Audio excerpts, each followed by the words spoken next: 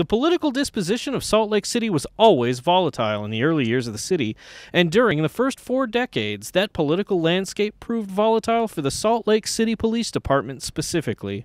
The LDS Church exerted a great influence on the politics of the city, but as the capital became a more important destination on the Westward Trail, non-Mormons would settle there. It could be tense politically. The LDS People's Party would win elections in the city government and fire all of the police officers that weren't Mormon.